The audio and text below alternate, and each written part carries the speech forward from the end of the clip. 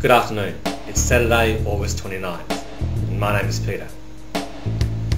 My YouTube name is Perth Pete 1, and I'm broadcasting to you from Perth, Western Australia. This week on the 365 project, we're describing our favourite pieces of art, all the while participating and accepting one of the challenges. I'm going to accept the challenge of describing my painting without using a particular word. My favourite piece of artwork is a painting by a local West Australian artist called Helen Norton, and the painting is called Man Receiving Insight. The painting is a very simple painting. There are only three elements. There's a man, a dog, and the setting. Norton has painted the setting as a typical Australian beach from the north of our suburbs, from the north of our country.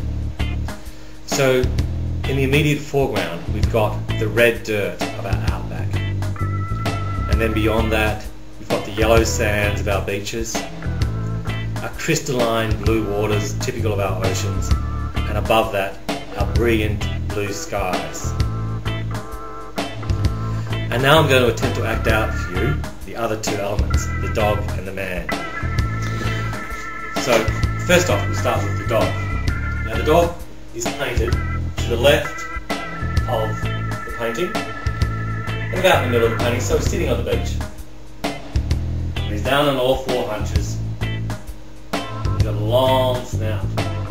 And I think that Norton has painted this long snout because it sort of portrays a hangdog, an embarrassed sort of look. And then the only other element of the painting is the man.